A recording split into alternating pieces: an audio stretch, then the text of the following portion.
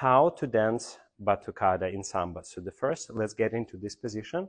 Put your weight on the back foot, the other leg bent in front of your body. Now use your tummy and do a circle in your tummy.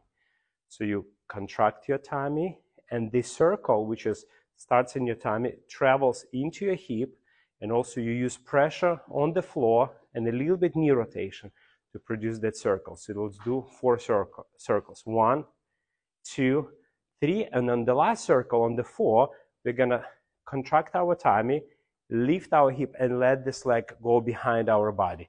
And from here, ball heel, place our foot down. Let's do exactly the same on the other leg. So we'll do 4 circles.